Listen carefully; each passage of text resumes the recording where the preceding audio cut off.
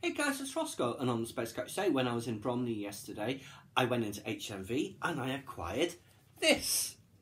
Spider-Man Homecoming. Hadn't seen this previously, and I really liked his performance in Infinity War. So I thought I would check this out, because I know this has gotten really good reviews.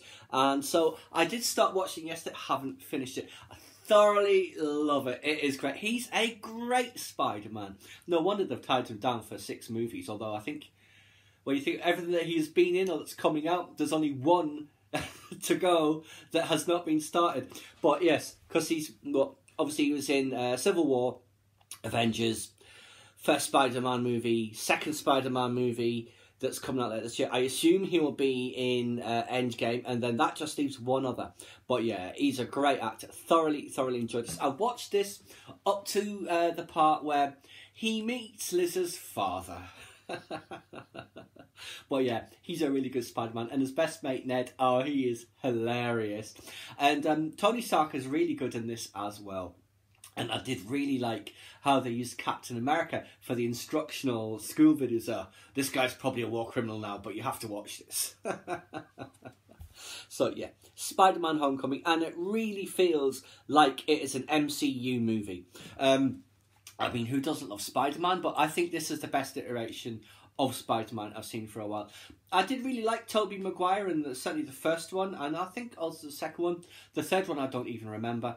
Andrew Garfield, I think I saw the first one, but I was just like, it's only been 5 years or so since we saw this exact same story playing out with Tobey Maguire. And I was watching Spider-Man 2, or the second Garfield one, with Mike and Dee years and years ago. But we kept interrupting and putting it on pause and just talking and segueing about stuff. And we realised we had the movie on pause for an hour, and the image that was on the screen was a toilet bowl.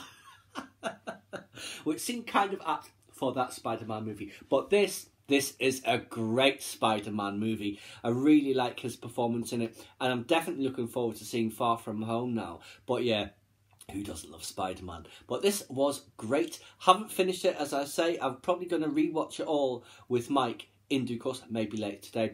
We've been looking for something new to watch, because we've got 1 episode of Star Trek Discovery Season 1 to go, and we've had 1 episode for like a fortnight or something. We just can't bring ourselves to watch it, because as much as we do enjoy it, it can be quite draining intellectually, trying to pass your way through some of the stuff that happens in there that does not really make logical sense, because it's always got to be a drama somehow.